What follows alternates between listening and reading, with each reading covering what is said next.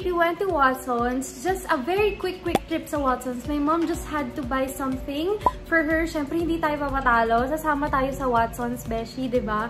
So, honestly, mabilis lang siya. It was a very fast trip sa Watsons.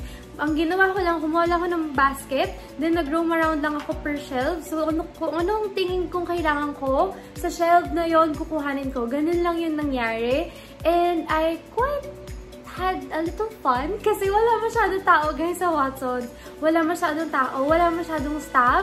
I mean, parang solo mo yung Watsons that time. Siguro kasi magpo-close na rin sila.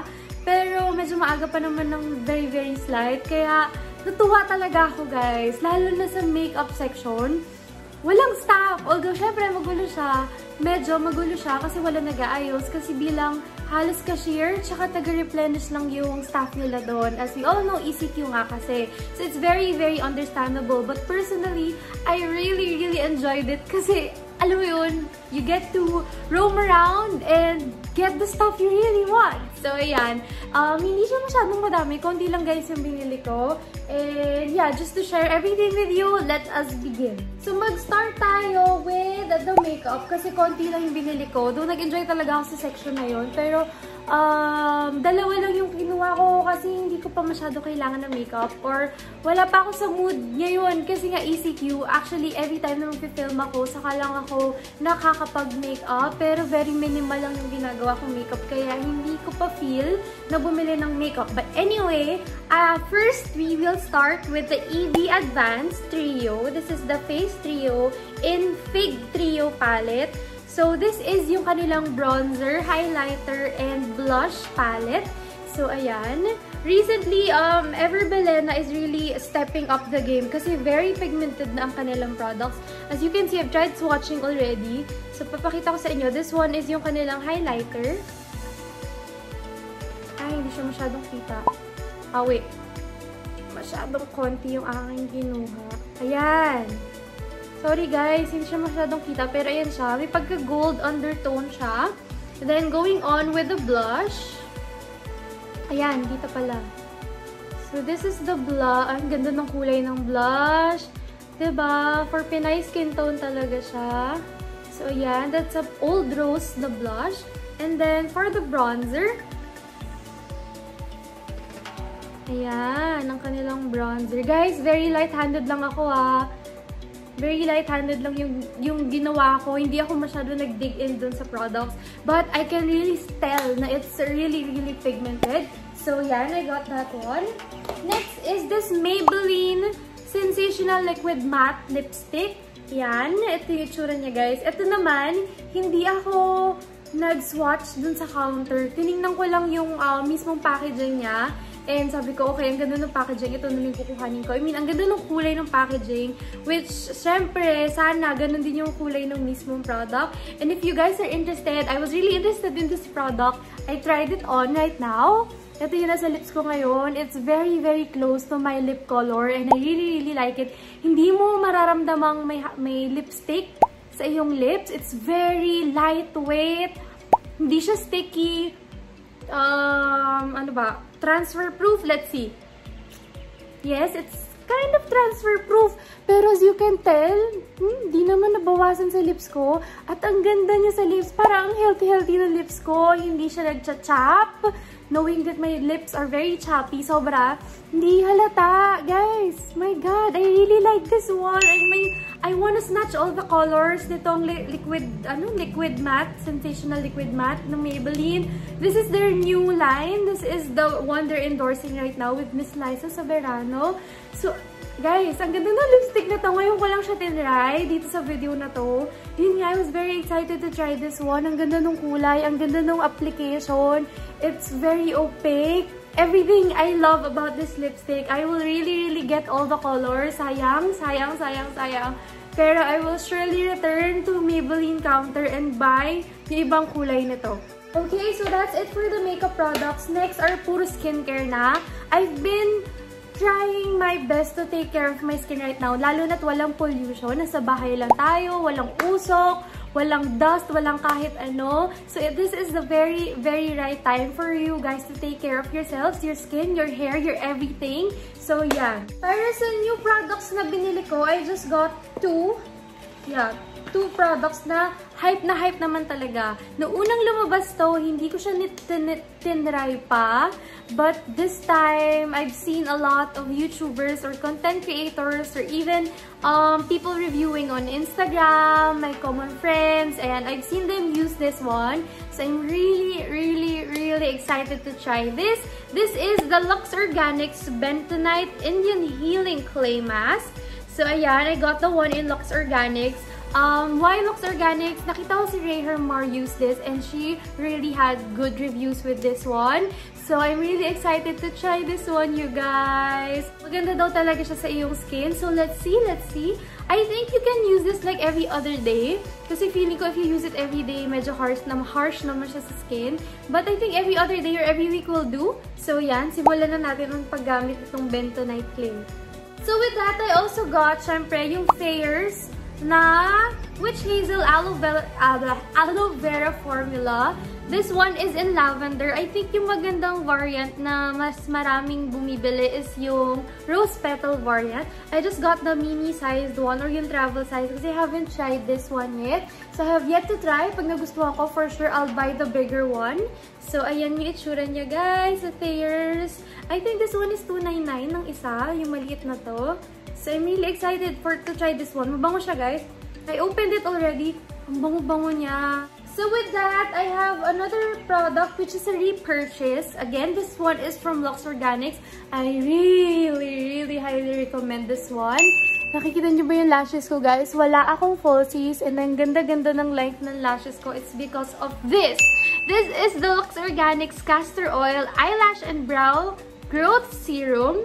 So, yun ang itsura niya, guys. Sobrang effective siya sa akin. Pag nasa work ako, I use this everyday kasi alam kong everyday ako naka-makeup sa work. Syempre, kailangan ang alagaan ng ating brows, ng ating lashes.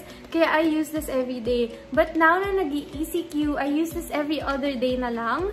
Or sometimes, after I wash my face sa morning, maglalagay na ako nito. But usually, I use this at night. Another repurchase, my favorite. This is the Glamworks Hair Removal Wax Kit with aloe vera. So, ito talaga, I've had this even before. But now na nag-ECQ, syempre, mas kakailanganin natin siya ngayon, mga girls and mga boys. Kasi, tawag dito, we can't go out to have our, done. But, ito is very handy for me, lalo na kapag bigla ang labas or bigla ang trips. Knowing na may ganito ako, napakadali. At saka, less gastos, guys, to be honest. And napakadali siya talagang gamitin. Alam mo yun, i-heat mo lang siya ng konti, tutunawin mo, then pack. Easy. Hindi mo na kailangan ng strip kasi once it cools down, yun na yun. Next is for skincare pa din. I got it from their grocery store kasi hindi pa namin napag-usapan ni Mommy that time na mag-Watsons kami. But then, ayun, doon ako kumuha. Pero nung punta naman ako sa Watsons, meron naman ito. So, you guys can check it out if you want. So, these are my Holy Grail face masks. So, I got a lot kasi ang dami kong ginagamit yung ECQ. Naubos na yung face mask ko. Dalawa na lang yung natira dun sa aking stock. So, I got this one. Yung apat na to. This one is from the brand Fresh. Tama? Yeah, Fresh. I got it in green tea, in pomegranate, in lemon, and in charcoal. So, ayan. Actually, I haven't used this one yet. Itong brand na to. It's my first try. So, we'll see if maganda yung kakalabasan ng aking skin with these face masks. Okay.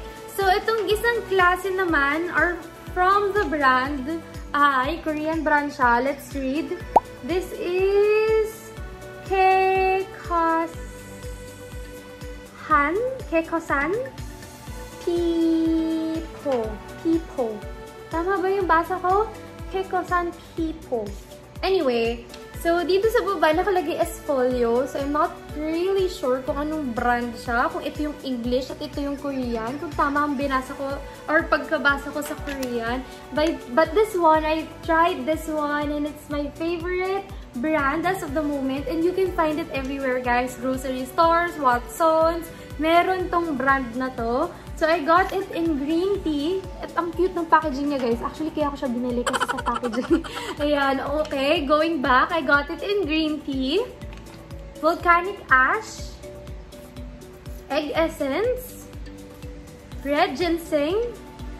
And curl essence. So, there. I got it ng 5. Tama ba? 5? Yes. 5 yung binili ko for this brand. And 4 naman for fresh. So, it's a total of 9 face masks. Moving on for the last product. Again, this one is from the brand Lux Organics. This is the premium keratin treatment in argan oil. Actually, buy one, take one siya, guys. I'm already using the other argan oil sa aming CR. So, I got the argan one because I already have yung coconut oil, yung virgin coconut oil na variant. I've already tried yung isa pa nito. So, I want to switch it up. So, I will go to... So, naubos ko na yung isang coconut. So, nag-switch ako to argan. Then, pag naubos ko yung argan, babalik ako sa coconut, then argan ulit or whatnot. But, ganun yung ginagawa ko. I don't really stick to one product after finishing a bottle kasi... for me, it's more effective kapag ka nagsiswitch up ka every now and then. When you think na one product is really effective to you after using it for a couple of months or so, try switching to another product, then go back to your favorite one. Ganun yung ginagawa ko para hindi mahiyang si hair or si skin sa mga ginagamit nating products. Kasi pagka ginamit mo ng ginamit, pag nahiyang yan, hindi na yan mag-work sa'yo. So, try switching things up. Okay? Okay, then just go back kapag you feel like this product is really working para sa'yo, para sa skin mo, para sa hair mo, o sa kung ano man. So, yeah. So, that's it for this quick haul, you guys. I hope you enjoyed this video. I think, guys, some Watsons are open right now if you really need to repurchase your beauty products, your skincare products, your hygiene keme products. May bukas na Watsons sa iba-ibang branches or iba-ibang locations. You can check out their links. This is not a sponsored video, you guys, ha.